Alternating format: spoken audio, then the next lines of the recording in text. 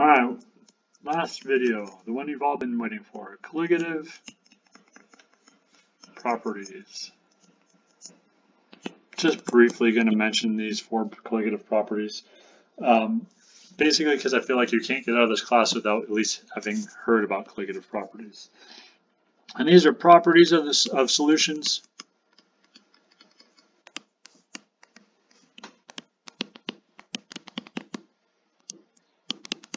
that differ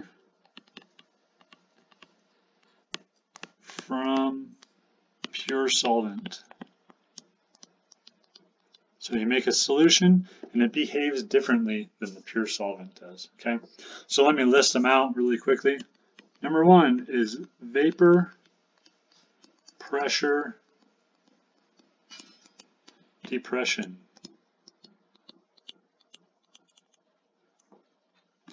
Number two, freezing point depression.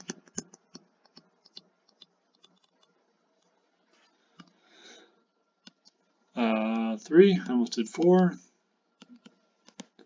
boiling point elevation. And four is osmotic pressure.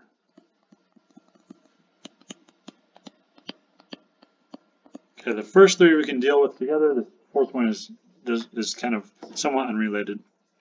So these three are all related, and they relate back to the vapor pressure depression. Okay, we didn't talk about freezing point in terms of vapor pressure, but it does have to do with vapor pressure. Definitely talked about boiling point in terms of vapor pressure. So let's look at a phase diagram for just any solvent. And you know, let's talk about water, I guess, because we always talk about water, but it doesn't have to be water. So here's our phase diagram, and that is for pure solvent. Okay. Now, if the vapor pressure is depressed at any given temperature, that is, the pressure above the solvent is lower, what happens is we have basically a parallel line that's a little bit lower, and a parallel line that's a little bit lower. Oh, I forgot. Low temperature, we have a solid. Higher temperature but higher pressure, we have a liquid. And then high temperature, low pressure, we have gas. Okay? So, let's just look at this for a second and see how it relates to vapor pressure. Or, I'm sorry, well, let's just look at it before I talk myself into a jam. Okay, let's just say this is 1 atmosphere. So if we have 1 atmosphere there, then this temperature here should be our normal, what? Should be our normal freezing point. But look, our new phase diagram, or our new line, liquid solid line, gives us a different temperature. Okay, here, this should be our normal boiling point, but here is our new boiling point for this solution. Okay, let me just kind of write on this a little bit. I forgot to mark that that is for the solution. And all of this is for pure solvent.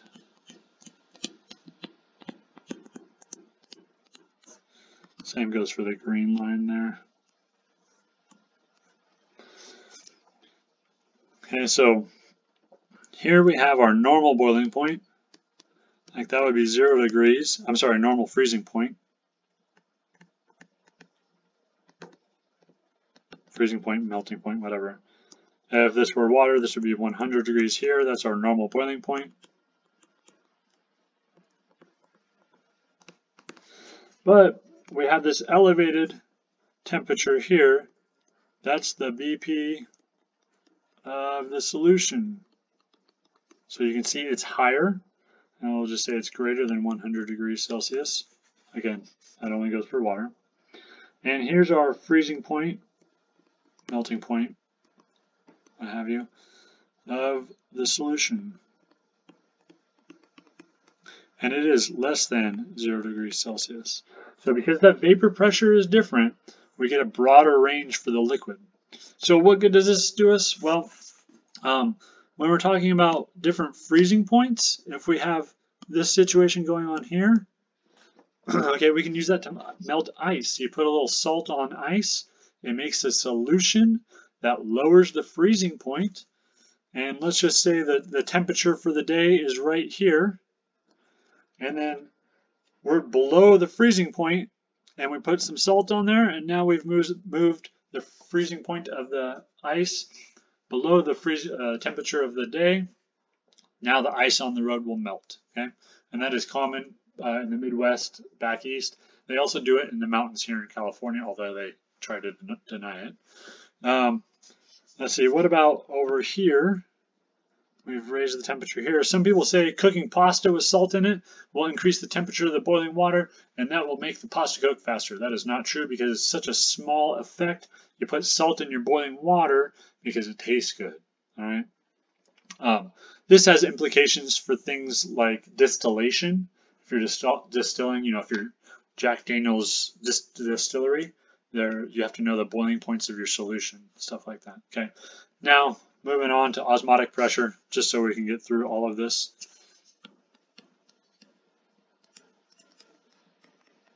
I'll try and do this really quickly. So if we have kind of a U-shaped glass tube, and we put a semi-permeable membrane in here,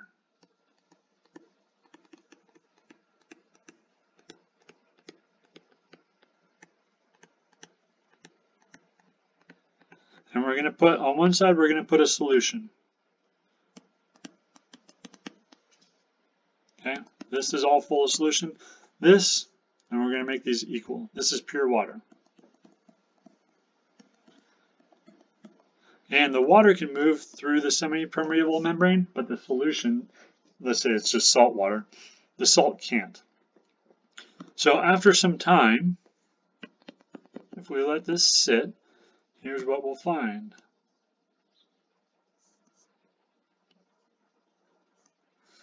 We will find, we still have our semi-permeable membrane, still there.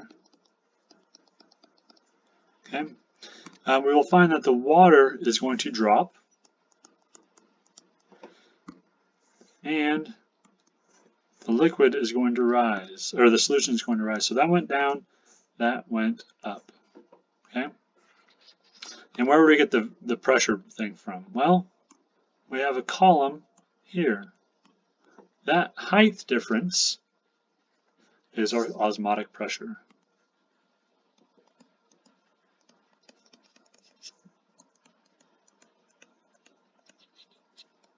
Okay. I should say that osmosis is, I always forget, you guys don't know everything. Osmosis is the diffusion of solvent through, would have been nice to write this before, through a semi-permeable membrane. And when we talk about osmotic pressure, it's usually water, but I've done this in chemistry class with the solvents that weren't water. You can use this to figure out the molar mass of a molecule, a solvent molecule. But that height difference is the osmotic pressure. It's just the pressure that prevents osmosis. So let's just say we came in here, and instead of just letting this sit, let's say we took a big plunger or a lot of pressure, and we pushed on this, and we forced the water to go backwards in reverse of osmosis. What would we call that? We would call that reverse osmosis. Tricky, huh? So if you apply more pressure than the osmotic pressure, you can reverse the osmosis pressure, and you can purify salt water or any water. The tricky part is that for every 10 gallons of water you pump, you only get about 6 gallons of purified water. It requires tremendous pressure, and so it's very expensive to pump all of that water and create those high pressures. But with renewable energies, it's becoming more efficient, and especially in drought times. We're building reverse osmosis plants in places. I think there's one done in San Diego. There's one in Monterey. The Middle East has a lot of these because they have a lot of energy, but not a lot of drinkable water. Okay. One other thing, osmotic pressure. What happens if you drink too much water, say during a frat hazing when you're banned from drinking alcohol?